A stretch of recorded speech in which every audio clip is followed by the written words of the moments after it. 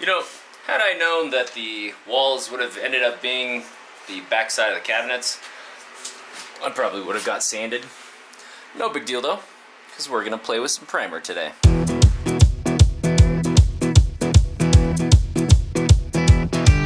Right now, this is what the back part looks like.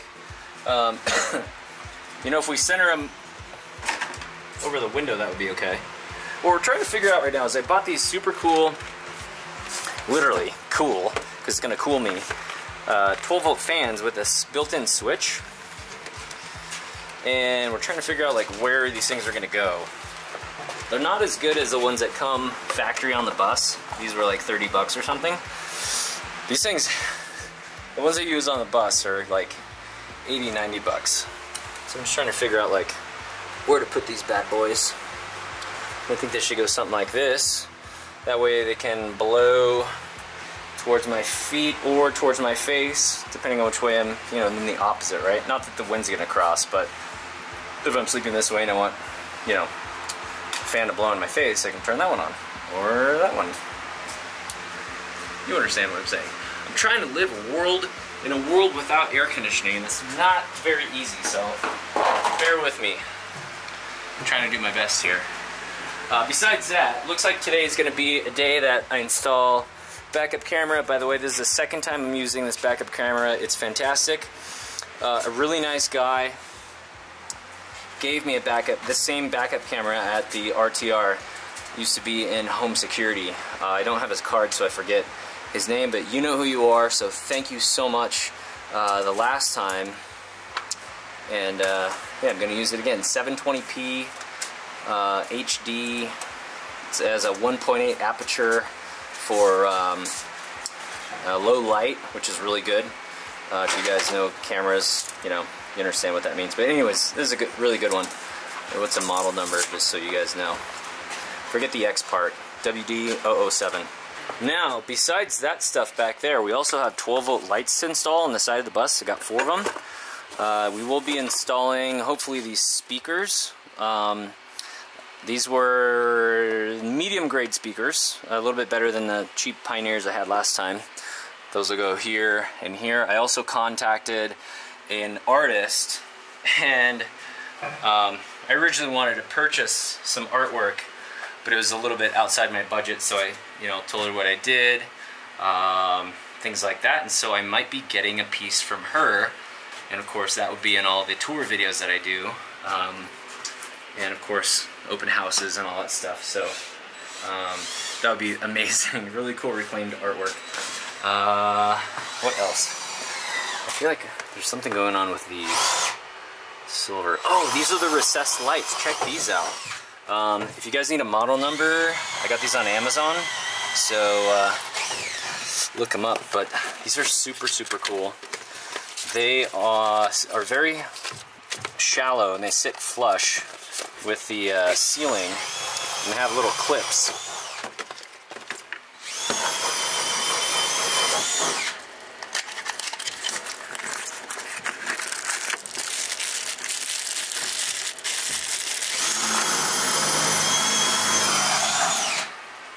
Alright, and this is what they look like. So they'll be sitting, they're a warm white, not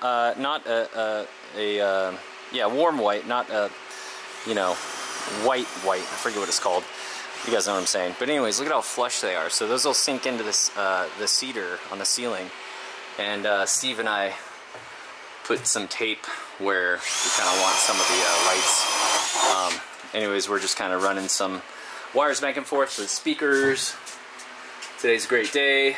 Oh, also shout out to Renee and Justin, Mojo Bus, for all their help. And also, of course, Steampunk Steve. You saw him in, I don't know, either earlier or yesterday's video, whatever this one turns into. But anyways, thank you guys so much for all the help. I am not an expert builder. I don't have a background in this.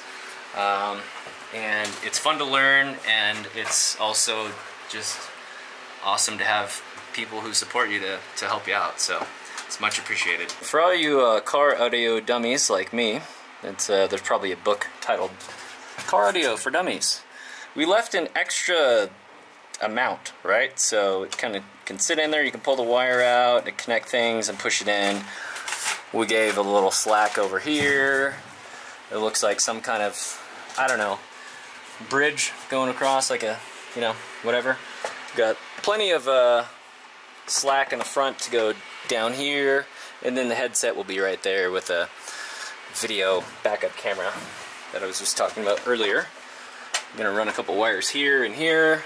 Beyond that, I honestly don't know what the heck I'm doing as far as like how to install a radio, but whatever. I guess we'll just figure it out. Alright, so Steve is helping me out with the wiring for the 12-volt fans, and as you can see we have a positive and a negative, which travels across this thing, and then curiously it stops here.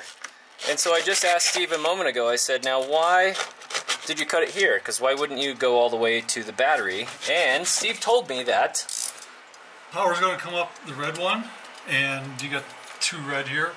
The power can keep going to that. Ground is here, and it's in your switch. So the switch is off. No power is going to this fan.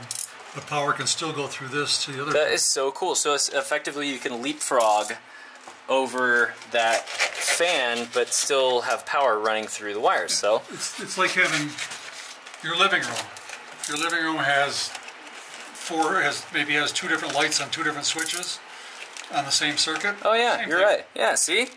I'm learning things. I'm getting learned. My GoPro battery is dead, so I'm not going to do any fancy time-lapse things of us working, but I can tell you that Steve is stapling in wires.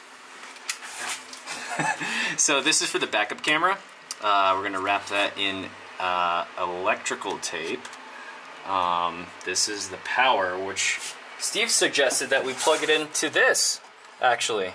Plug it right into the fan circuit. I don't think you're going to be driving down the road with both fans going and the lights on back here, and that none of this draws that much power. Yeah. So that'll simplify things. Yeah. So we're just doing that. These are all connected. The yellow is RCA. That is where the video goes, and that runs down. That's on the floor. It'll be up there. There's going to be wood and room for wires in the middle. And it'll go all the way to the front. Yes, Steve? If you're watching this video and you buy this bus off of Jack's at some point, there's a Steampunk Steve card stuck in the back wall. All right. I'm signing this job. That's cool. I was actually thinking about writing my name someplace, so that 50 years later somebody comes across this bus, rips it apart, they'll see my name across. When they install the hoverboard stuff that we were all promising back in the future. When they do the hydrogen engine conversion on this thing, they'll see they'll see our name somewhere. If found, please keep these. Huh? This is actually it's 9/11/2018. Steampunk Steve and I left our cards as a little capsule, so if you guys find this 50, 100 years later, after this bus has gone around the world, I signed it and put built May to October. Hopefully it will be done in October. But this is the antique backup camera, which in today's term is the highest tech backup camera pretty much you can get, which is funny. So you guys in the future who find this, this is what we're doing here, 12 volt. I don't know if you guys are going to have 12 volt wiring 100 years from now, but I'd probably guess you will. Works pretty well. You guys will probably have wireless energy at that point in time, but that's where the speakers are going. This is the RCA cable. I think I mentioned that before. You can go all the way to the front. It's not long enough, so we'll have to find a little connector. Steve's running a speaker wire from the front. That's going to be the front passenger. He's going to wire it all the way up here, and then all the way down, and then over. And what else? Yeah, we're just doing, I guess we're doing 12 volt electrical right now.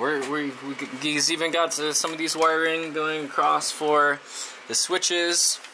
Those are going to go in the armrest / entrance panel. as you enter, though, on the left-hand side, right about here, there will be some switches. So we got that. We also need to run wiring for this amazing fan, ceiling fan. So we'll have to do that and run all the way down the channel. All the electronics, well, all the electricity will be out of this corner. This will be storage, access from the back, probably blocked off. That will be the water side. Not water slide, but water side. Water all the way down, up into here, up into the sink, back around the other side, up the wall into the shower. And yeah, so I'm just gonna play around with some more wires and we'll check in a little bit.